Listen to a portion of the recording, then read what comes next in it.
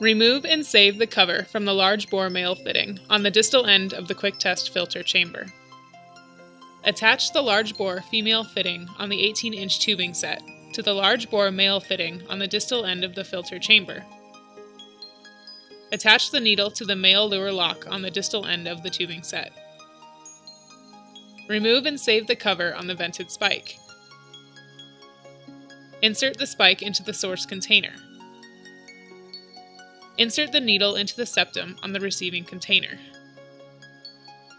Close the slide clamp on the distal end of the QuickTest. Remove the needle from the receiving container.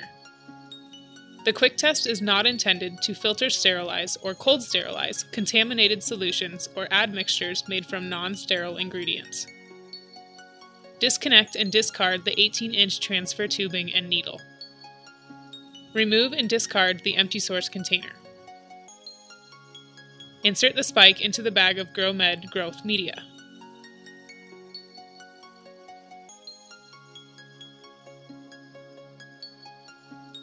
Close the clamp on the tubing below the vented spike.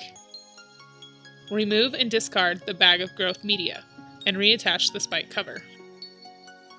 Reattach the cover on the large bore connector on the distal end of the QuickTest. Attach a gummed label to the filter chamber and incubate at a temperature of 20 degrees to 25 degrees Celsius for no less than 14 days, observing periodically.